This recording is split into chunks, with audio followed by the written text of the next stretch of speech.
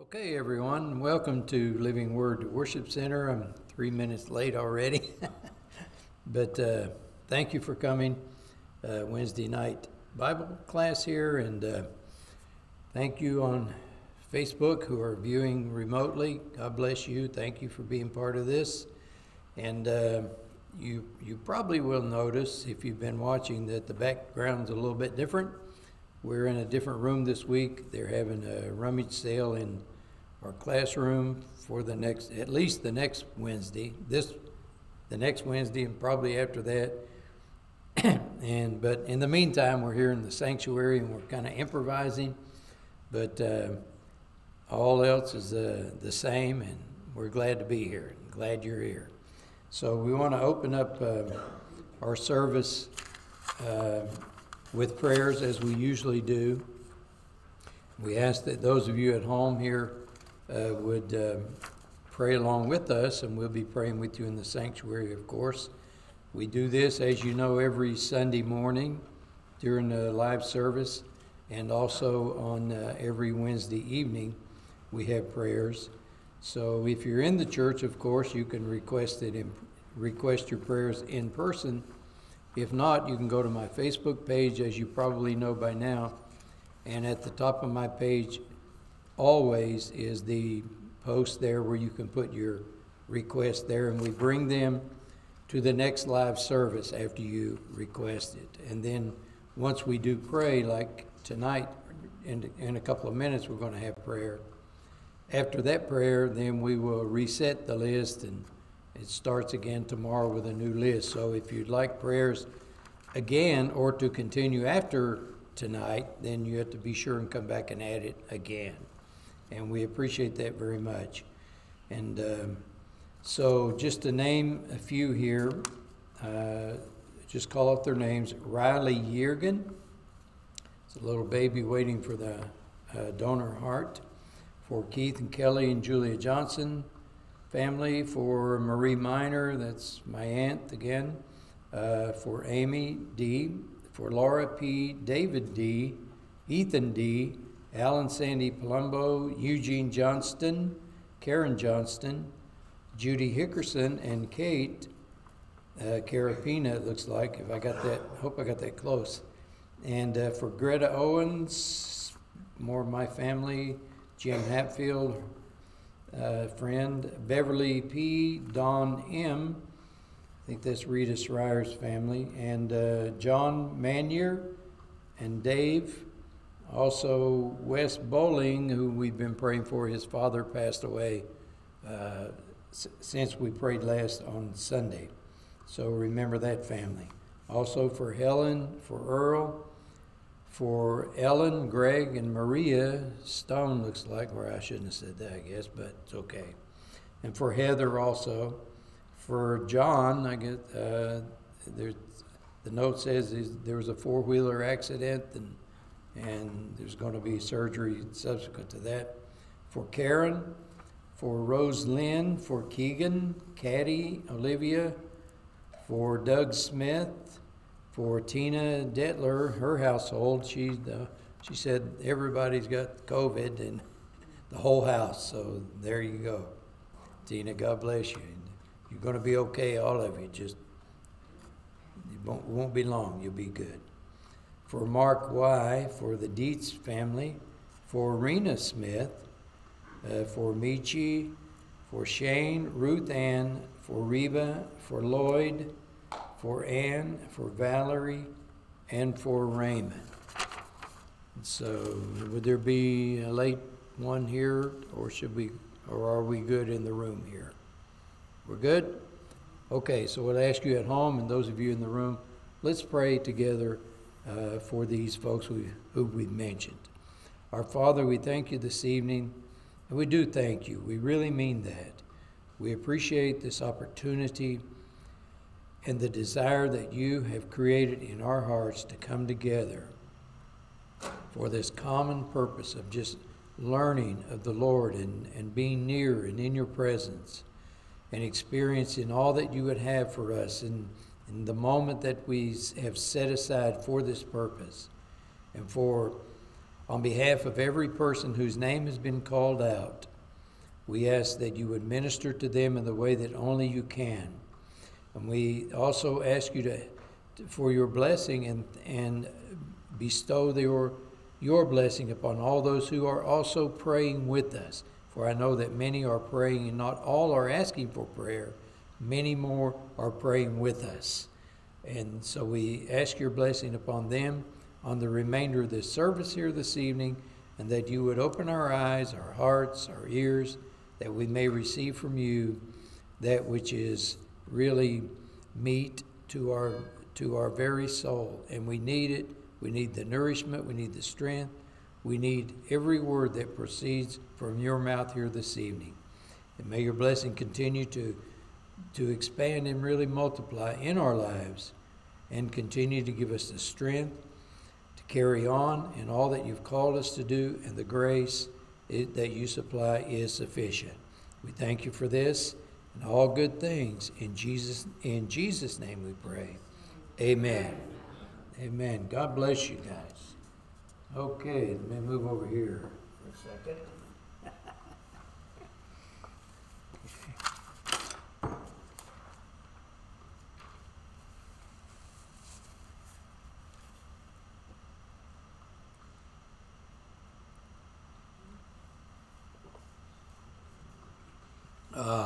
Very good. So we want to pick up with the second week of the teaching we began last week, called Understanding Redemption. And our beginning verse is Ephesians 1:7. Says, in him, this is Paul, the Apostle Paul, to the church at Ephesus, in him we have redemption through his blood, the forgiveness of our trespasses or of our sins, according to the riches of his grace. It's a powerful text. So just to quickly review and bring us up to speed with where we left off last week. The word redemption itself is quite a broad and also deep word. You can study this word almost indefinitely for as long as you care. And everything about it points to one thing. As great as this redemption is, the deeper and the farther you go with it, the more clearly it is defined as the pure grace of God. None of this is obtainable in any other way except by God's gift. So this is really the bottom line and the essence of everything from God. The Bible says every good and perfect gift is from above, the Father of lights. But the word itself is an amazing word. And I have abbreviated this definition because it was like 2 pages long last week. But it essentially, for tonight, it means the process of being saved from sin, from error, which is really important, and from evil. Redemption means to buy back, to redeem, by paying the ransom or the outstanding debt or lien. The lien, I think you probably, when you think of a lien against something, you would think most likely of a lien against a car or a house or something that you still owe a debt on. And so long as that debt is attached, until that debt is paid, you are not the full and complete owner in the sense of being able to do anything with it that you wish to do. You can't do anything with your house or your car or anything else if you owe money on it, because you're only partially owner, I would say. So there was a lien on us. There was a claim against us. There was a debt that was owed. We had committed crimes. We had committed sins in which there were, if you think in the legal terms, there were fines attached, there are penalties attached, and until these are paid, we are not free to live as we choose. So this is the idea of buying back, or ransom, of course. The word that you think of most, or I do, is in the case of a person being kidnapped or taken hostage and held for a ransom, and would be continued to be this prisoner of the one who takes them until the ransom is paid. This was us. This is all people before Christ or without Christ. We were in debt. We were not our own. We were owned by another because of our own willful venturing into this indebtedness. And until someone buys us back, we will remain the property of our taskmaster, so to speak. So think of ransom or paying the lien. Also, it means to fulfill a promise. In this sense, the promise that is most fitting is the promise in Genesis at the very beginning, when man fell and was estranged or cut off from God, if you will. God issued the promise then that a Redeemer would come one day. One would come with redemption. This one is often referred to as the Messiah or the Savior. And that one day he would come and he would pay the penalty, he would pay the debt, and we would be liberated from this terrible condition that we got ourselves into. It also means, and that, of course, that promise was fulfilled in Christ when he brought redemption. So there's the fulfilling or the keeping or making good of a promise. It was redeemed in Christ. Also, it has a certain meaning to restore something or someone, in this case, to a former state. In the beginning, man was very good. Man lived in a perfect environment. He himself had no flaws or anything that was not perfect. He was created in the image and likeness of God by God himself in a perfect way. He lived in a perfect world. He couldn't blame anything on his environment. There was no wrong side of the tracks. It was just perfect, very good. So in that state, he would have lived forever, of course, because the wages of sin is death, and without sin there would be no death, and without death, then of course life is what you have. So we know that he broke that covenant, that violation, that agreement, that sanction that God had given him.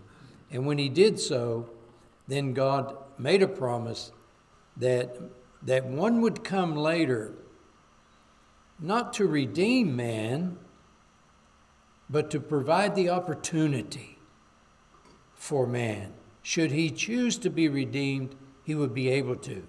Men, since the fall, and this is important, men have always wanted to be saved, but there was no way that they could be saved, no matter what they did, no matter how hard they tried, no matter how many hundreds and even thousands of years that they practiced all of these various different dispensations and covenants of God. None of these were able to fully redeem man until the Redeemer himself came to fulfill the promise.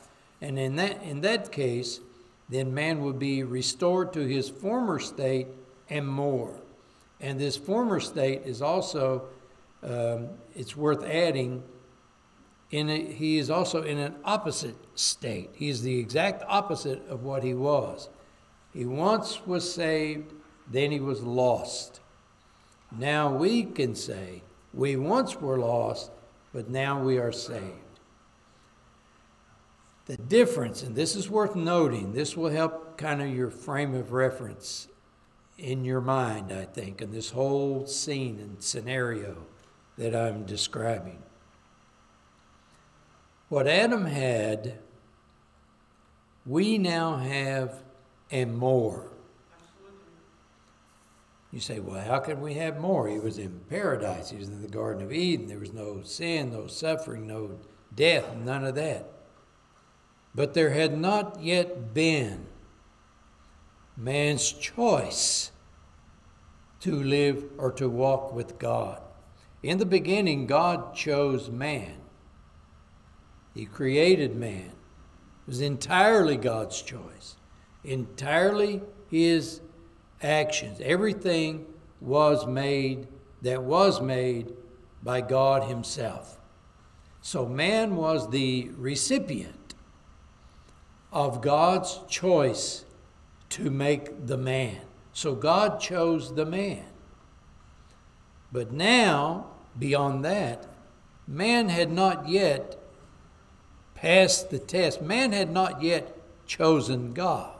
So when the choice came, a choice by definition means there are at least two options, or it's not a choice.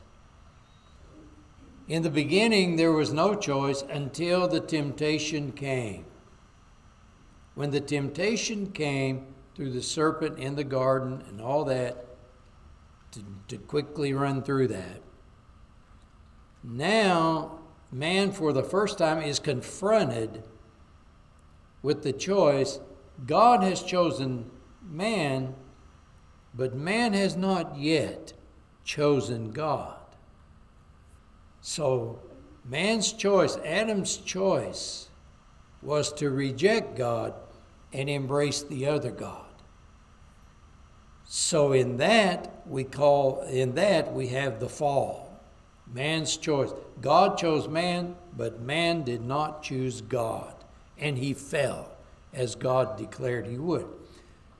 But the promise of redemption, that the Redeemer would come, and that Redeemer would restore man's choice again. Now, men have a choice again that they did not have until Christ came and provided redemption should man choose for himself. So now, unlike in the beginning when God chose man, man now has the privilege of choosing God.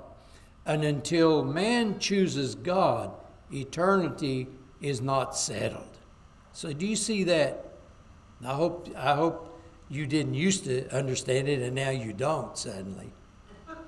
But do you see how God chose man? Yes. But man was not yet tested.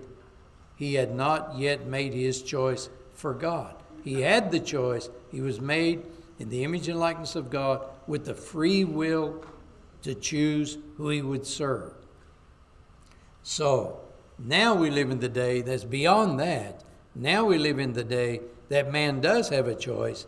And if he chooses God, he will live forever as a result. That's right. And until man chooses God in return for God choosing him, eternity is not yet settled. So I think that's worth noting. Okay. So, sorry? It's a two-way street. It has to be. It's a two-way. We are, God, there's no man that God doesn't choose for salvation. That has never happened, ever. But as we know, sadly, not all men do choose God in return. All who reject him will be severed from him, for eternity. Okay.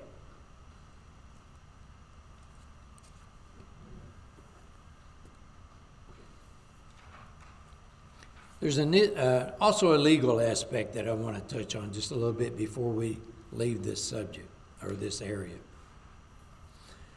There's a redemption with a legal aspect to it.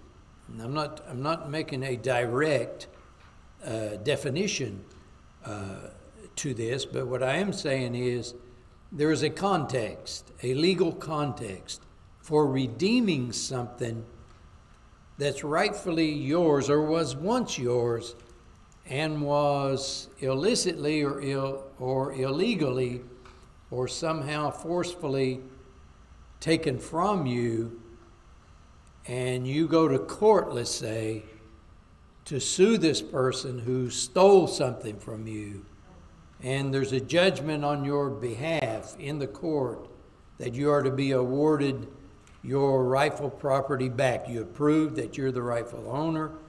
It belongs to you. All has been resolved. All has been settled clearly. And you now have a judgment in your favor to reclaim or redeem what's rightfully yours. Christ is every man's defense attorney who chooses to hire him. He is the one man I mentioned this Sunday, I'm pretty sure, in the sermon. There is one God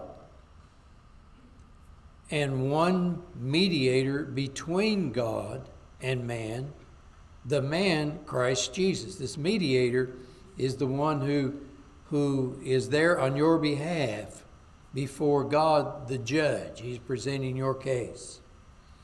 Now, there's no doubt that every single man was guilty. We've all sinned and come short. No man can go into this court and claim he's falsely accused he never sinned. If he does, now he's guilty of lying publicly. So we know we're all guilty, but with the right attorney, with the right defender, the defender can show that our crime has been covered, that our debt has been paid. If we stole money, it has been repaid. If we dishonored something, it has been honored in our stead. The crime that we committed has been paid back. We've done, our attorney has presented a case before the judge saying that he did do this, but now I have paid the penalty for him, and the debt is settled, and the judge declares him now no longer a prisoner. You're free to go, like that. The simplest way to describe it is if your child steals a candy bar from the corner store, and you go down to the store and you pay for the candy bar so they don't have to take your kid to jail. So you're a good dad. Okay. But essentially, to regain or recover property by judgment, and the property was us, Christ reclaimed us by bailing us out once and for all. Okay? Okay. Psalms 49:7, a good verse. No man can possibly redeem his brother or pay his own ransom to God, his or his own. For the redemption of his soul is costly, and no payment is ever enough, that he should live on forever and not see decay. No man can ever ransom another man's soul. Number one, every other man is guilty also. A guilty man cannot redeem a guilty man. Only the righteous can. Christ, of course, being the only righteous one. So, 2 Corinthians 5:17, we'll just read quickly through that. Therefore, if anyone is in Christ, he's a new creation. Old things have passed away. Behold, all things have become new. Now, all things are of God. The new things are of God. The new is of God, who has reconciled us to himself through Jesus Christ. The old passed away, the new is come. And the new that is come is from God, and has given us this same ministry. What God has done for us, what Christ has done for us in reconciling us back to God. He has given us this same ministry that we would also now go and reconcile others to God in the same way that we have been reconciled. So we have a ministry. We're all ministers.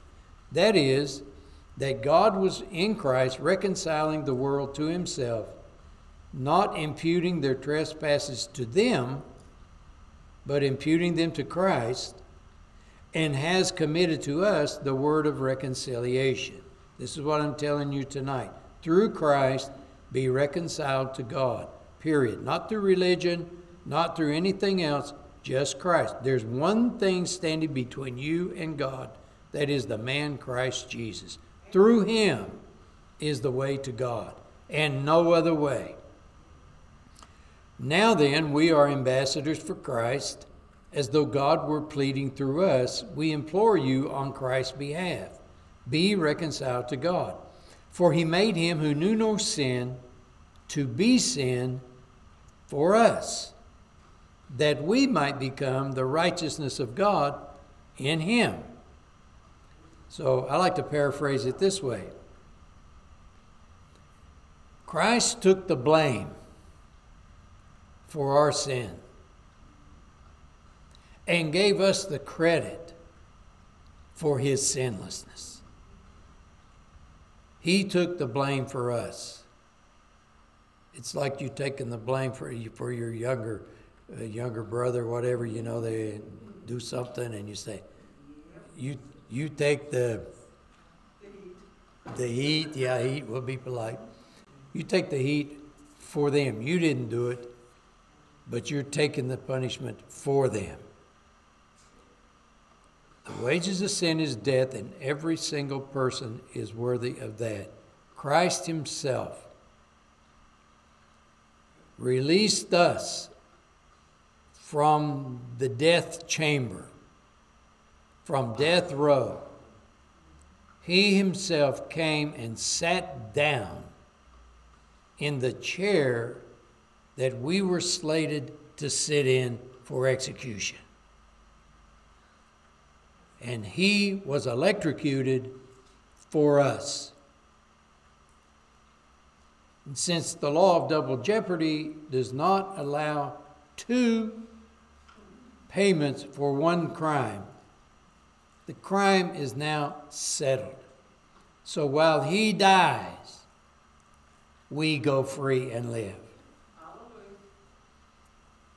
Okay, I'll pick a little bit up on that later. For he made him who knew no sin to be sin for us, that we might become the righteousness of God in him.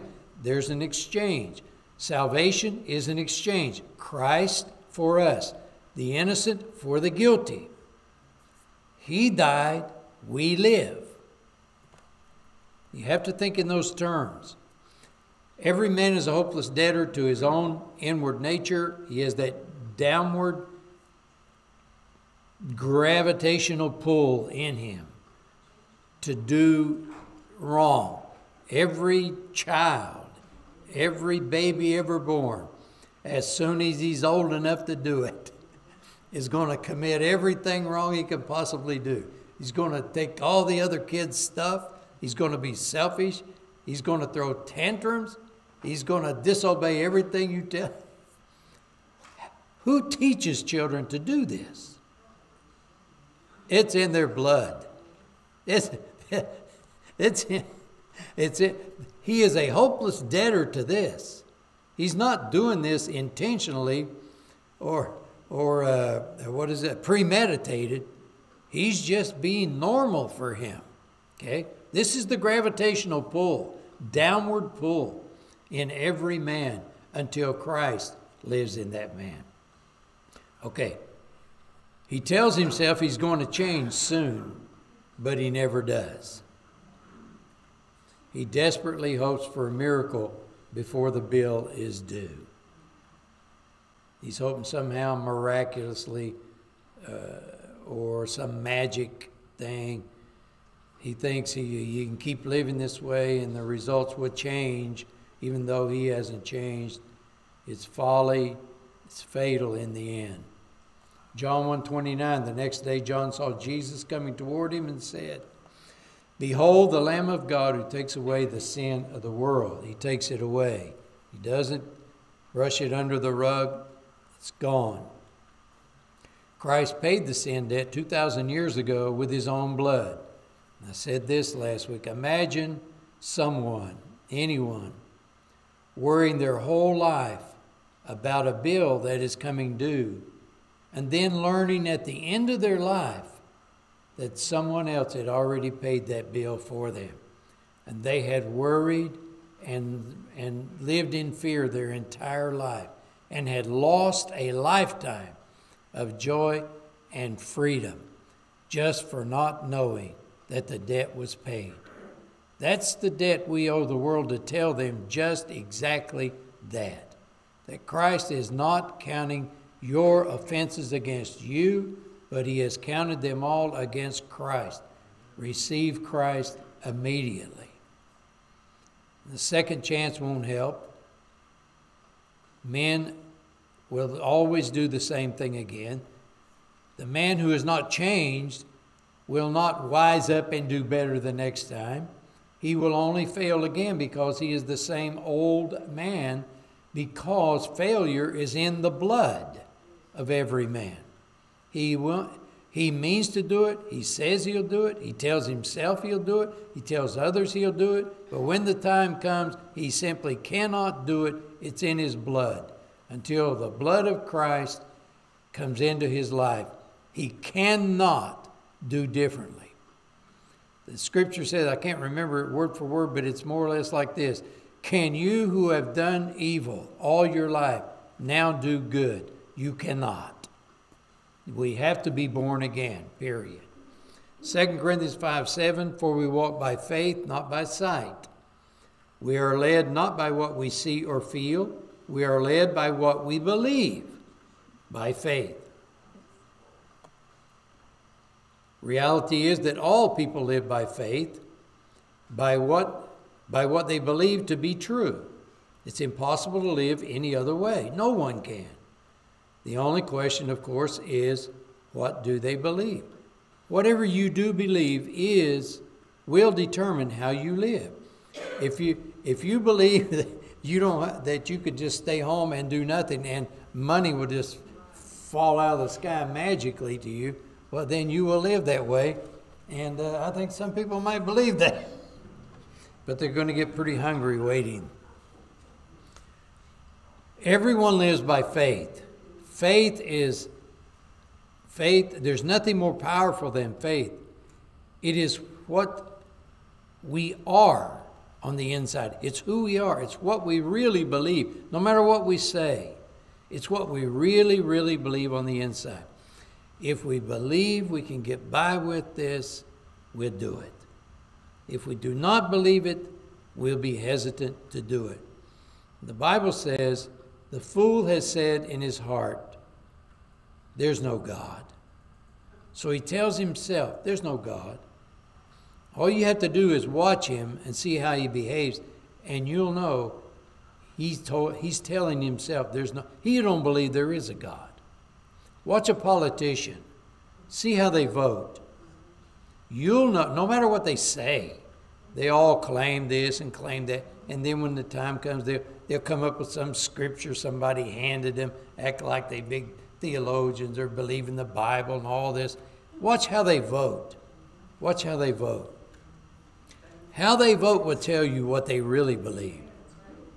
There's a lot of politicians, I mean this, not just politicians, people, but especially politicians, who would not vote the way they vote if they really believed there was a God, even though they say they believe. They are liars. What you believe in your heart is there is a God or there isn't. And that will set the course for your life. Not because you're afraid, but because you are not afraid to do the right thing. Hallelujah. You're not afraid of losing anything. You gain everything in Christ. Okay. If they believe fully in Jesus Christ for their salvation, they will be saved. If they believe in anyone else except Jesus, or anyone else in addition to Jesus, this is more important. There are plenty of people in these off-brand religions that are not Christianity. And when they want to debate with you or argue with you, number one, you shouldn't be doing that. But if you probably remember, if you've ever done this, they're quick to say, well, I believe in Jesus, and also Mormonism, and also Jehovah's Witness, and also I believe in these others, and I believe in Buddha. I heard a guy on the radio say, well, this afternoon, He's a Buddhist. He's been, for 20 years, he's been calling on the radio and telling people why Christianity and Buddhism is the same thing and this and that. For 20 years, this guy's... What we believe predetermines the course of our life, what we really believe. Okay, but everyone lives by faith. The question is, in what? But you cannot add, Jesus is, the Old Testament says this, and this is the context for that. God says he is a jealous God. He will have no other gods before him. It's not that he has an ego problem or a complex.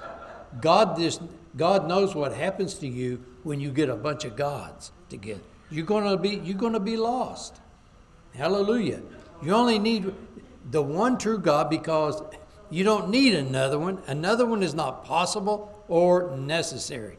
This is the God who is the creator of everything. Hallelujah. So, okay. So the old life, we learned last week, and I love this.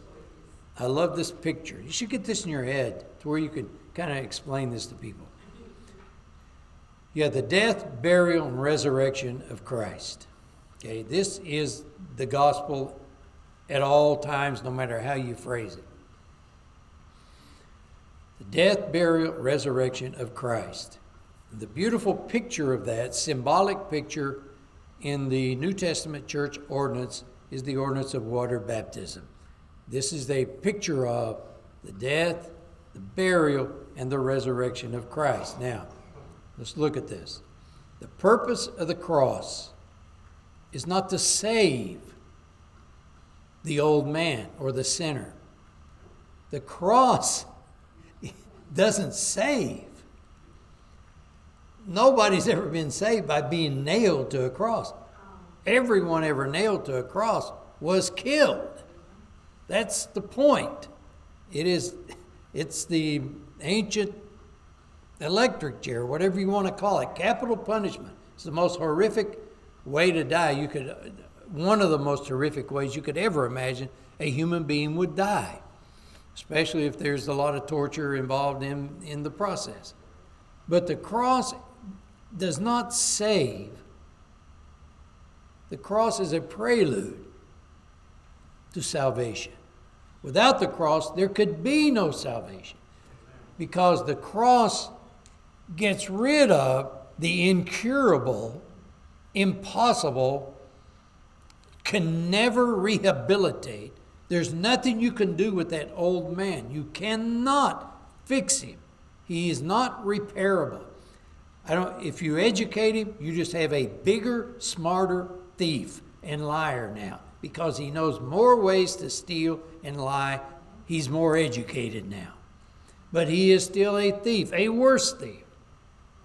There's nothing you can do to save the old man. He has to go. He cannot be redeemed. He has to be removed from the picture. The old man passes away. We just read that. Okay? The purpose of the cross is not to save the old man, but to execute him, to put him to death. To put him to death means he now is incapable of inflicting any more trouble again. He's dead. He can then be replaced by the new man of the Spirit. And this new man is from God. And this new man will never see death ever. He is the opposite of death. He is the remedy for death. So we'll study this. On which side of the cross do we live? Before the cross or after the cross? So of course we're on the far side of the cross. We are past the cross. For many years, for 4,000 years, 4,000 years from Adam to Christ. For 4,000 years, people lived on the front side of the cross waiting for Messiah to come. And now we know, and all those who have studied the Old Testament and Scripture, we know that it was described in prophecy time and time again in some pretty in-depth detail of the things that were to be expected when Messiah did come. Isaiah particularly, about he was beaten so brutally. Not only did you not recognize who he was, you almost couldn't recognize that he was even a human being. He didn't even look like a man. He was just a beaten, bloody pulp, unrecognizable. It was worse than words. So this was all prophesied, that all this would happen. And that was for 4,000 years. They waited for Messiah to come. And everyone before that eventually died.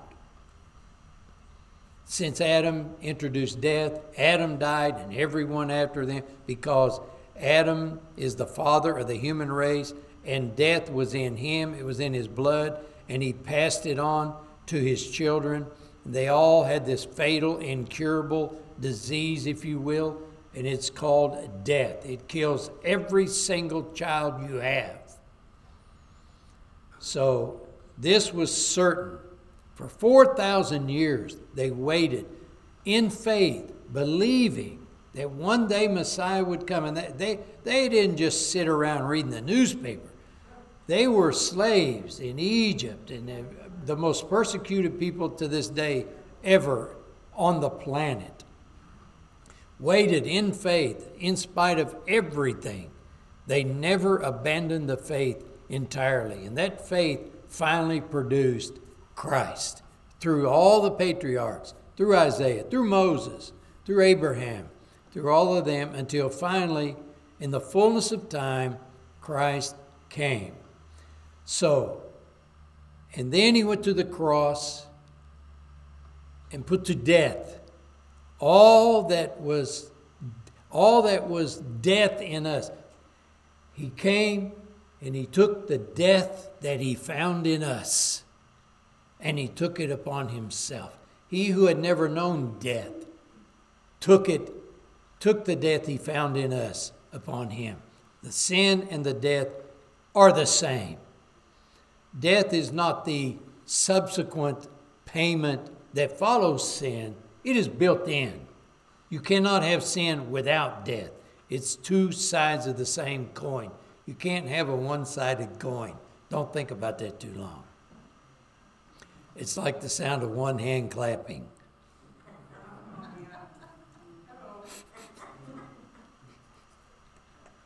The brain doesn't compute some things. But you get the point. The people, we are sort of new at this. For 4,000 years, they were behind the cross. We've only been in front of it 2,000 years. But the beauty of the eternal work of the Spirit, I need to say this now. There is no time nor distance in the Spirit, in spiritual things, in eternity, in the work of the Holy Spirit. He has no age. He's God. He's not like a tree you can cut him down and count the rings and see how old he is. He always is, was, is, am. So the work of the Spirit is not restricted to any present time or time at all. So what that means is, this is said specifically of Abraham. This is redemption. Abraham believed God, and it was credited to him as righteousness. In other words, Abraham believed that God would bring the Savior in the future. And the moment Abraham believed that he would be saved later, his faith, that belief was credited to him as righteousness. So Abraham was saved in a very real sense in that way before salvation was available historically in the year 0. Believing that God would is receiving it then. So Abraham was saved in advance of the cross, before the cross. Many, many years, many generations before the cross. Because he believed God. He believed God and he got credit for being a righteous man. Now what is that? Think of credit. Think of credit. You go to the store, you buy a nice suit of clothes. I buy it on credit. I get the clothes now. I get the suit now. It'll be paid for later. But I have it now in advance. It was credited to me. So I just wear it like it's mine. It's the same as mine. When the bill came, 4,000 years from Genesis, it was paid. So Abraham looked forward to the cross and was saved by believing in advance. He got salvation on credit. Does that make sense? Salvation is the work of the Spirit, new birth of the Spirit. This is eternal, Holy Spirit. This is spiritual work. This is the spiritual works of God. So Abraham got saved on credit. Long before the bill came, he had salvation, righteousness. We look back behind us 2,000 years ago. And when we look back there and believe now, we are saved after the fact. The historical fact is historical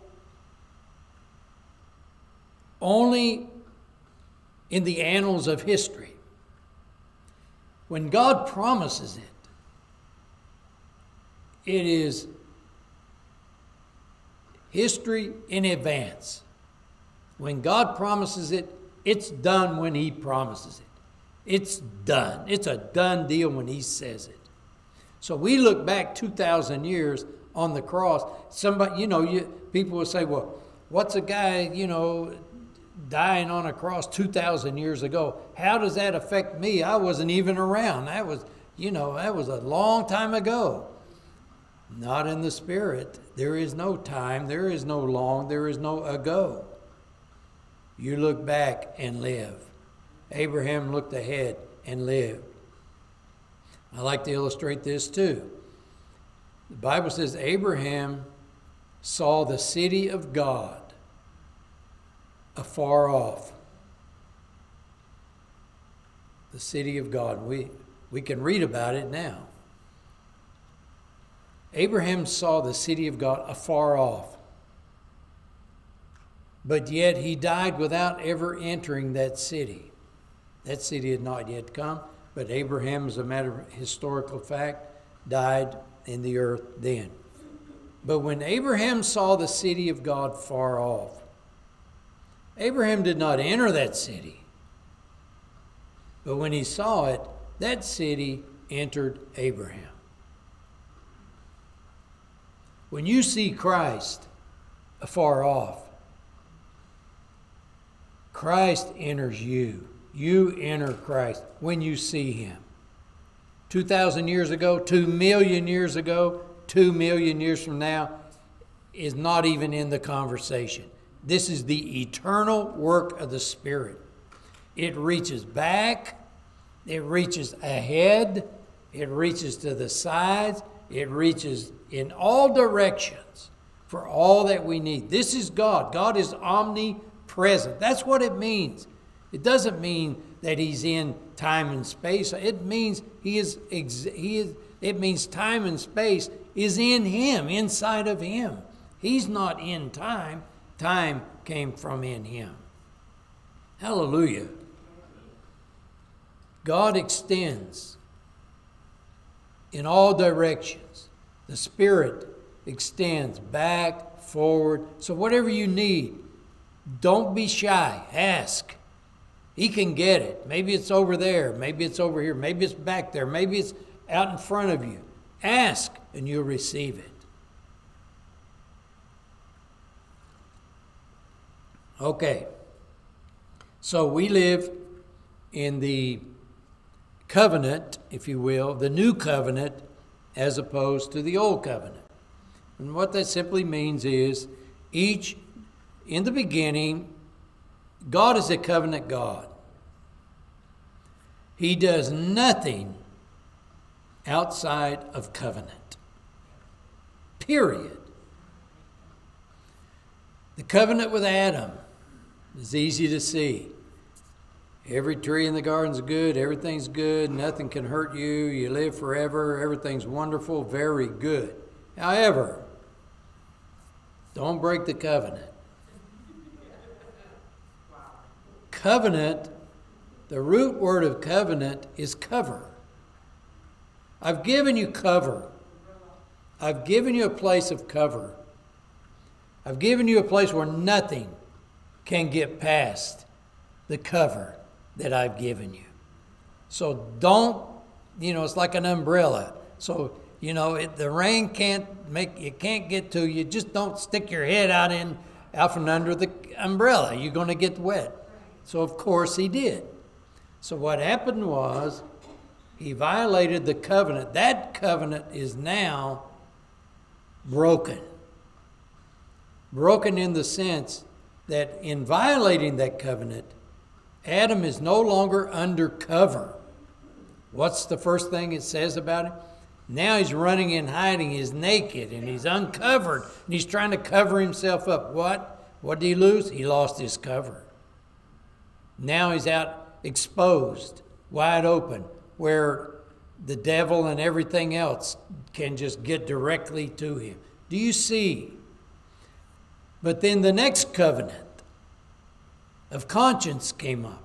And then when his conscience didn't save him, then the covenant that followed that. And each covenant, it's like you put man in a circle. And you tell the man, you stay in this circle, you will live forever. Nothing can get inside your circle and harm you. Just do what you're told. Everything is wonderful. So naturally, he steps outside the circle. So now he's in trouble. So God creates or draws a bigger circle for him. He makes another covenant that takes into account the broken covenant that he just violated. So the covenant has to increase each time because man's sins and trespasses increase each time as he goes. The longer he goes, the worse he gets. The worse he gets, the greater God's grace is. So God just keeps giving bigger circles and bigger circles until finally there's no limit now. The sky is open. We have Christ in the heavens on our behalf. But do you see each time that God adds more grace? Wherever sin abounds, grace does much more abound. Do you see the ever-expanding grace of God? The more that man would go beyond his cover, the greater cover God would bring to save him again, each step of the way.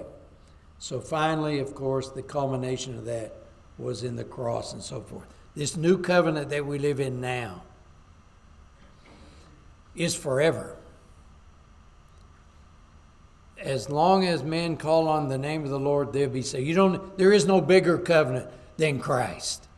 That's it. Redemption has fully come. You don't need one. One is not possible. Okay, enough of that. As irreligious as it sounds, we do not live at the foot of the cross. Respectfully, the suffering Jesus still on the cross, still dying for us, still paying for our sins, is an affront to the gospel of the New Testament Christianity.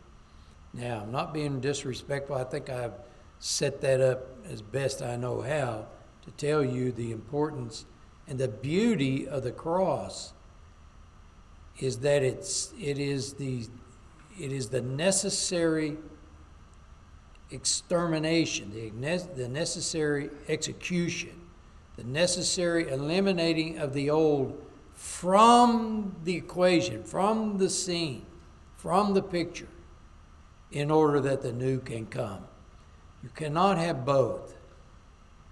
The Scripture says you can't serve God and the devil. No man, you can't serve two masters, no matter what you think. So what I'm saying is we live on the other side of the cross, not at the foot of the cross. We're way past the cross. We're past the grave. We're past the resurrection. We're past Pentecost. We're past all of that. So the old life ended at the cross. New life begins at the resurrection for this study anyway.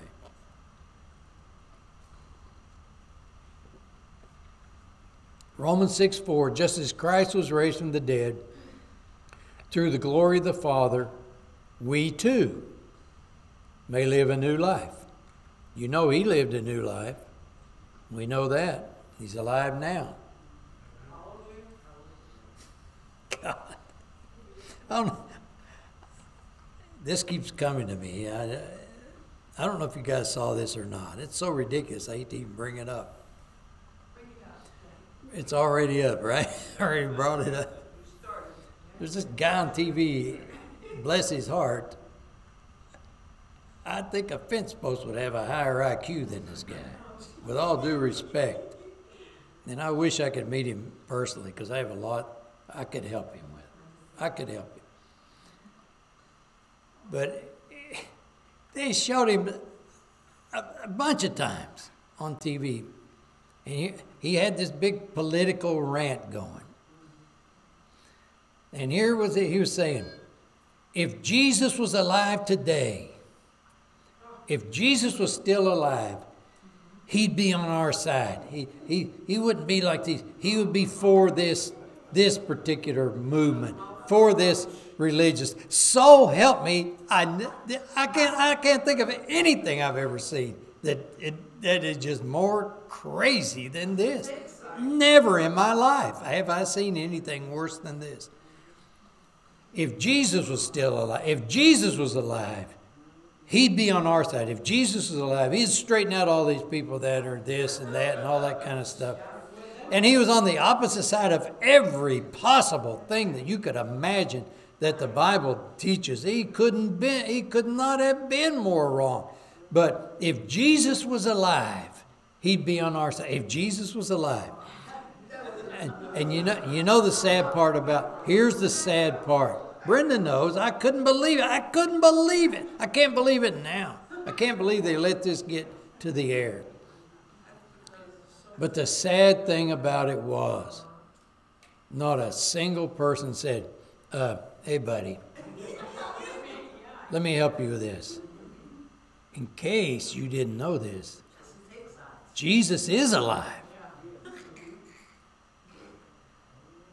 He's been alive as the man for 2,000 years and counting, and he's never going to die either. And neither are you ever going to die. And this Jesus guy that's on your side, you better hope you're right, because you're going to be meeting him. I'm not kidding. I'm not trying to be a wise guy. So help me, this is on television. If Jesus was alive, he kept saying, if Jesus was alive. And I think these genius reporters, not a one of them will say, he is alive, don't you know? They just go right on. They didn't even pick up on that. They said, oh yeah, that's right, yeah. Oh yeah, I see what you mean. Yeah, if Jesus was still alive, if he wasn't dead, he would he'd be in here. He'd be involved in this. He wouldn't put up with all this bad politics. He'd be on our side. He'd be defending all these. If only Jesus was still alive. Well, this is true. You can search this up. I hope I meet this guy. So anyway, Jesus was raised from the dead, buddy, in case you didn't know. And he is still alive, and so will you be. You are an eternal creature. Your body is going to be gone here pretty soon, but you're eternal. You're going to be alive as long as Jesus is alive, as long as God is alive. There's nobody ever going to die, ever. Your only decision is, where are you going to be? But you're going to be somewhere. He's on another planet now. You're going to be really on another planet then, if you don't realize it. But he had no friend. He didn't have a friend close enough or smart enough to tell him, pipe down, buddy. There's some people believe he is alive. He had no friends, no preacher, certainly no news reporter would dare correct him. Oh, God forbid. So we too have a new life. Without the resurrection, there's no Savior. There's no sure word of prophecy. No scripture means nothing. There's no salvation. There's no hope beyond the grave. If Jesus is not the Savior, if he's not alive, there's no resurrection, then everything is over. There's no bigger fool than those who believe in this life only. Everyone present at Christ's crucifixion knew that nothing on earth would ever be the same again. Now, so the old life ended at the cross. Dead, gone, passed away. Old things passed away. New life begins with a brand new man, right? Raised from the dead. Okay. Now, what lies between the cross and the resurrection? The cross on Friday, the resurrection on Sunday. What's between that on Saturday? What do you do with a dead person? In the grave. In the grave, the tomb, whatever you want to call it. But he was alive, in his own words, and was dead. And behold, I am alive forevermore. But in between the old and the new is the grave. Okay? So the grave contains, buried in the grave there where it belongs, the twofold link between the old life and the new life. And the first one is memory.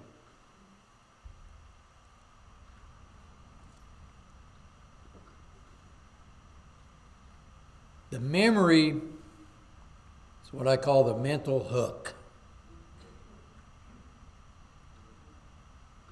It's the thinking, the thoughts about your past that only you know about.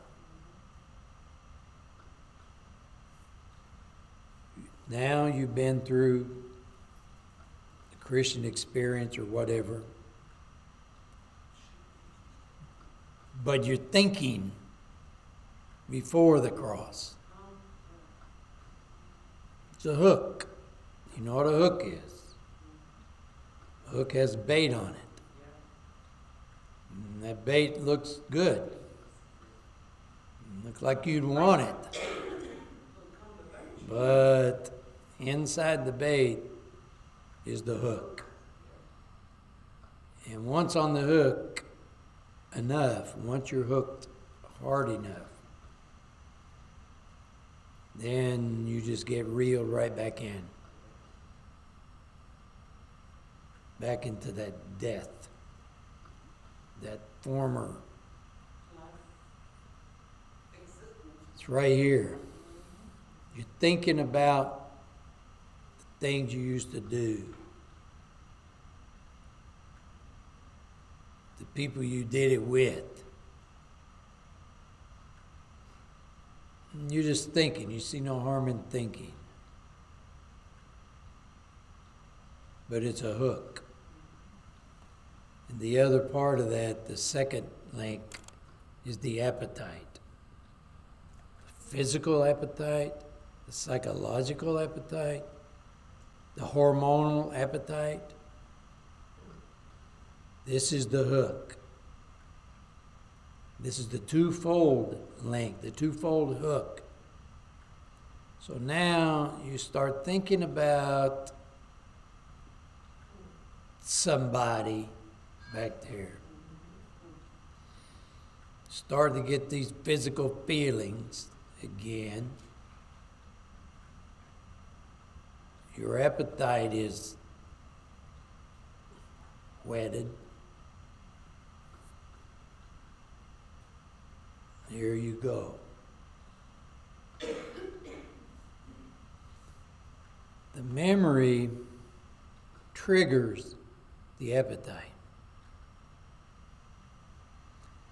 That's why it's so important, and the Bible says so much about disciplining your thoughts, your thinking, and your mouth.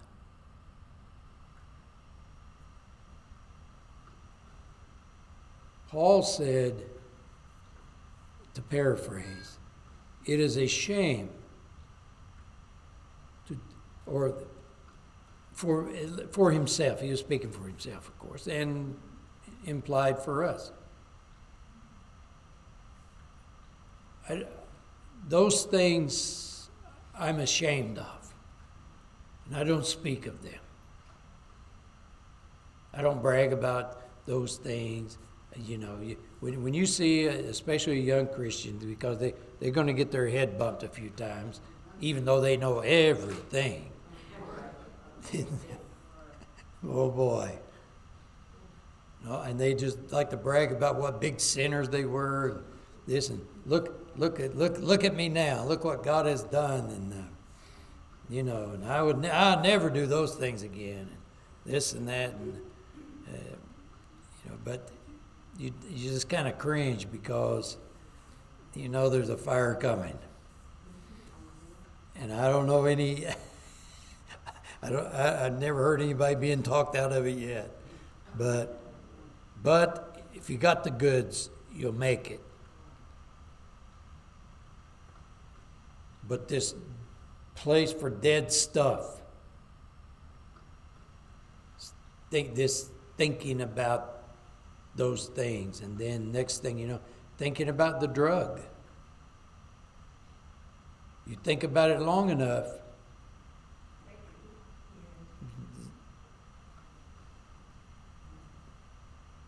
or it could be adultery, it could be anything. Leave it dead. Leave it where it belongs. Leave it where Christ put it. He took all that mess to the cross with him, and in the hell itself, how much farther could he take it from us? And we just keep going out and digging it back up. Don't dig up these old graves. Let it stay buried. Discipline your thinking. What's the matter with you? The Bible is so clear on this.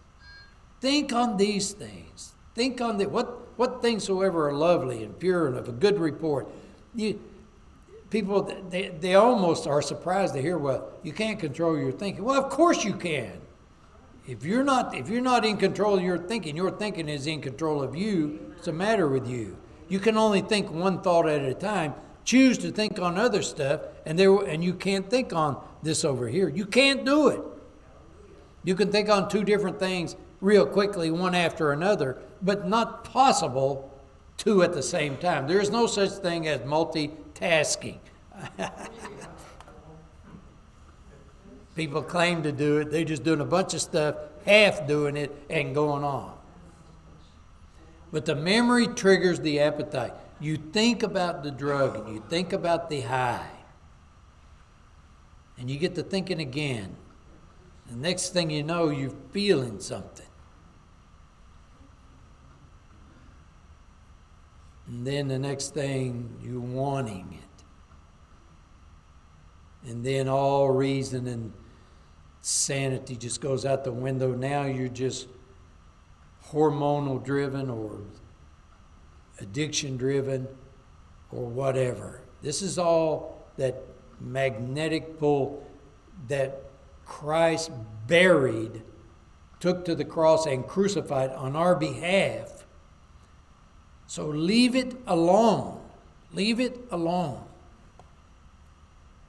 2 Peter 2:22. You can't say it better than this. But it has happened to them according to the true proverb.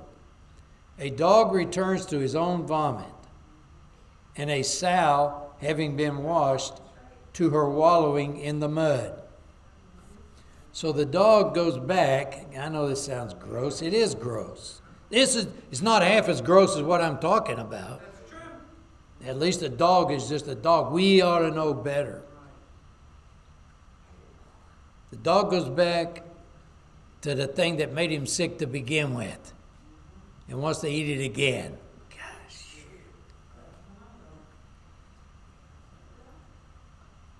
Pretty graphic. Or the sow. You wash the pig off. As soon as you turn that pig loose, straight to the mud hole they go. We have thinking. We have these things buried in Christ. He became these things for us and put them away from us and nailed them to the cross. So leave it alone. Discipline your thinking. Don't allow your mind to just wander and do anything you want to in your head. That's pure craziness. Pretty soon it will extend into other areas, believe me. And if it doesn't, it doesn't matter. This is not Christ. This is the grave. We're not grave people. We are resurrection life people. We've already been to the resurrection and beyond. We've been to Pentecost. We've been born again. There's no place to come back past Pentecost, past the resurrection, and jump in the grave again. What kind of sense does that make? It sounds crazy when you say it. So there you go. So the twofold link is what? Memory and appetite. And they work together. So how do you deal with the memories?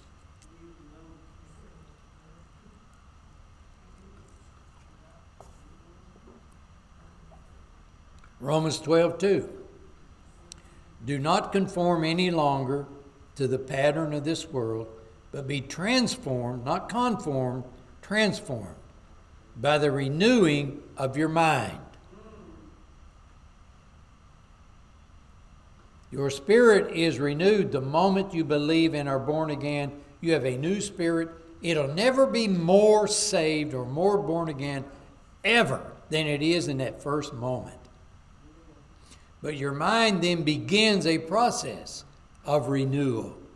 Everything that is, the entire mind needs to be renewed daily, all the time, constantly by the world that we live in at that time. You can't, if you know what you're doing, you can't be a monk sitting in a cave chanting and doing weird demonic things, thinking you're reaching out to God. You have to receive from the Word of God. Do not be conformed to the pattern of this world. Conformed means to be influenced from external forces or pressure, things you see, hear, feel, and all that. But be transformed, which is the opposite. Be changed from the inside out. I said it a minute ago. Whatever a person believes in his heart will come out in his speech and in his life. Okay. So this is how you deal with this memory thing, these memories that you had no business still hanging on to. Quit running the tape. Shut it off. To paraphrase, let God change you from the inside out. Unlike the culture around you, always dragging you down, God brings out the best in you. Wow, isn't that good? Renew your mind. What do? Simple. You fill it up with good things, other things. It can only be full of one thing at a time. Fill it up. Read and reread the Bible. This is the best remedy for wrong thinking. And let me say this, and I mean this. Don't argue with me ever again when I say this. Do you no good in front of me to say, well, I read, but I don't really understand, or I have a problem reading, or I don't like to read, or I fall asleep, or I don't read that well, or I have learning disabilities. I said read and reread. And it's not just that, oh, you figured out all this stuff. No, the reading of it itself, you have to have. You can't say, well, I'll let somebody else read it to me. You have to get in the water yourself. You're not there to interpret and explain and understand all this stuff. You say, well, I don't understand it. Go read it again.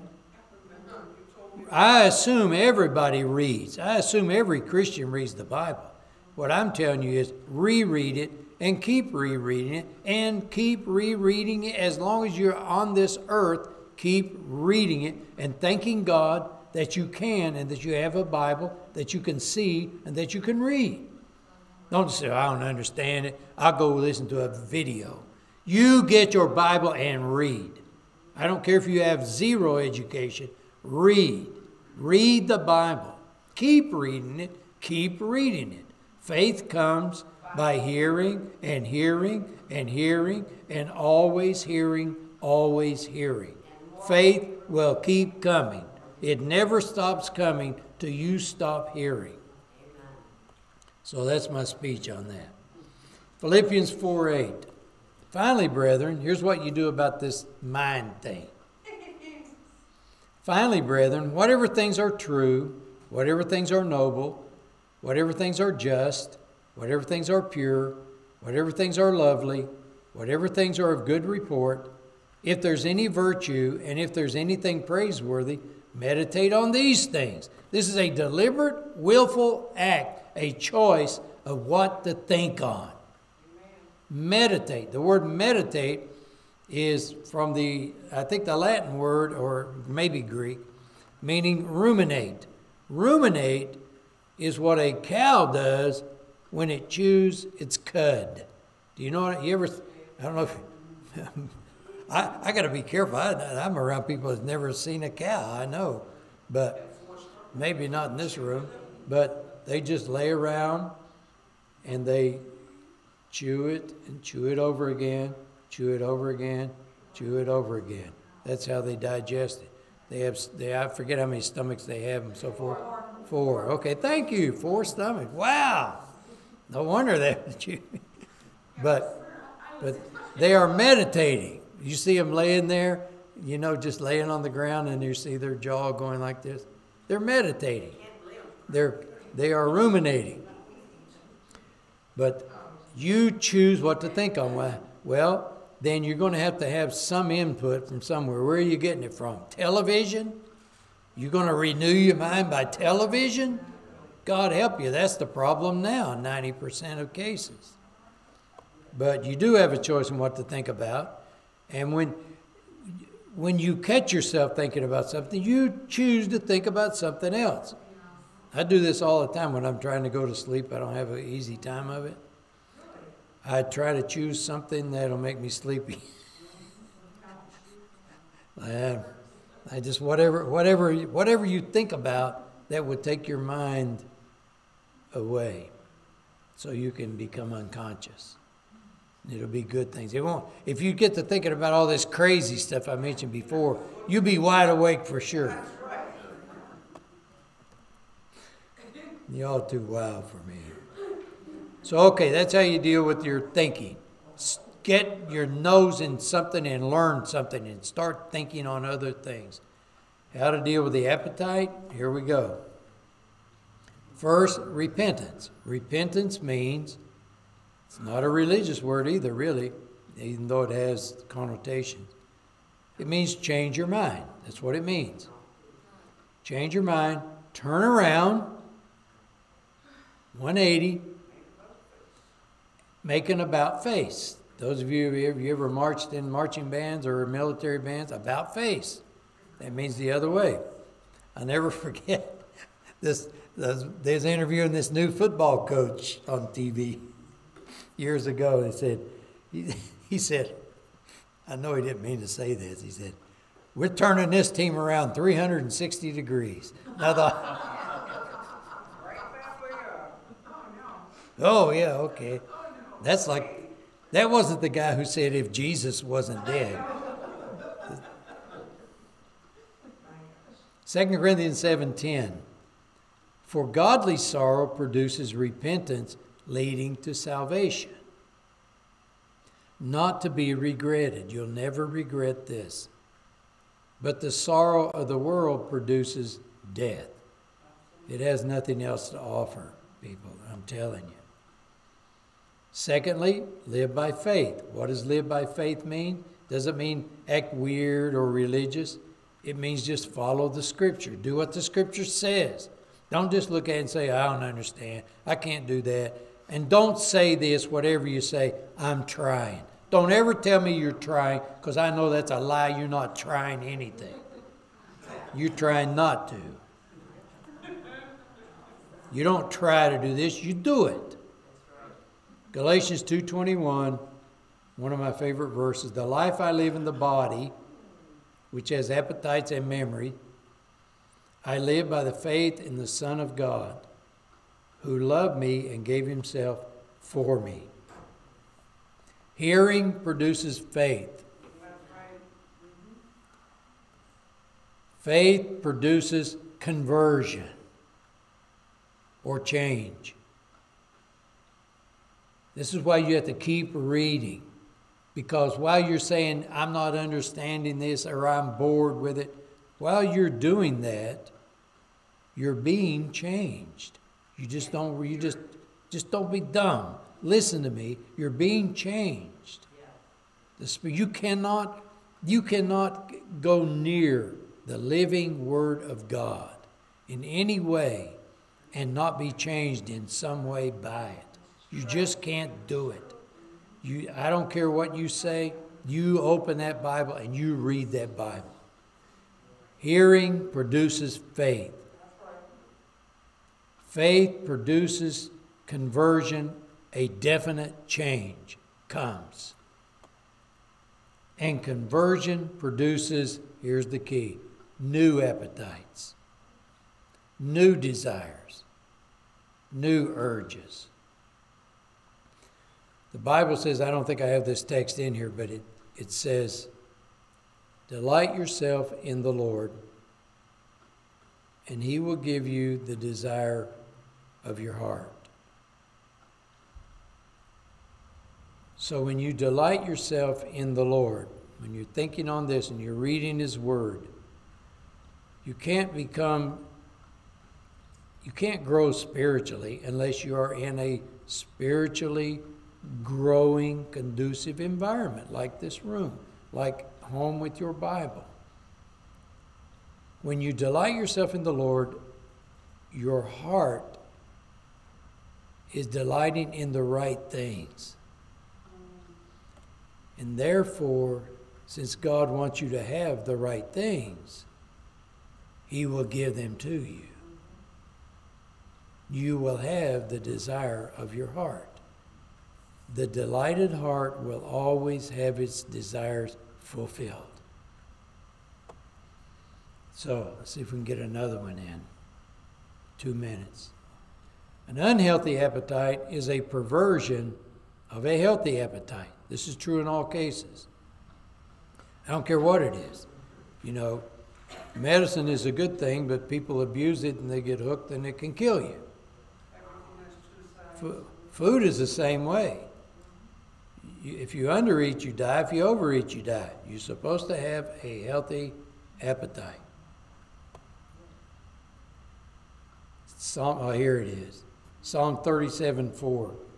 Delight yourself in the Lord, and he will give you the desires of your heart. Galatians 5:16. Walk in the Spirit. We will not fulfill the lust of the flesh. But what we always do, this if we're the people who say, I don't understand the Bible, I got Bibles, I tried it and I don't get it, these same people will try this backwards too. They'll try not to fulfill the lust of the flesh so they can then walk in the Spirit. But this is backward. Backward. Paul said to the Galatians, that's not how it works. Walk in the Spirit. And then you'll not fulfill the lust of the flesh. Do you see the difference? This is the difference in whether you succeed or fail. Say it again this way. Same thing. James 4:7. Submit yourselves to God. Resist the devil and he'll flee from you. The same people who refuse to read the Bible because they don't understand it are still trying to resist the devil so they can submit to God. But James says that's backwards. While you are acting like a devil, while you are just doing every devilish thing there is, start submitting to God. And the more you do that, the less and less trouble you'll have resisting the devil. Do you hear me? The order matters. People the world is upside down, of course. People think they need to straighten up and start going to church. Start going to church. Straighten up will take care of itself. If you straight when you come here, we don't want you. That's too much pressure for the rest of us.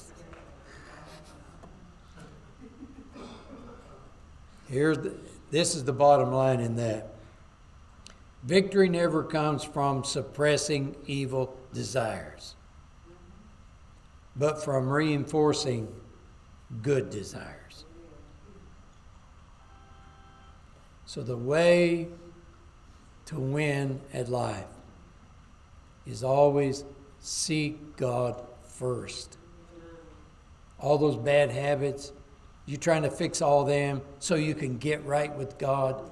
You're upside down and backwards and sideways. Seek the Lord first.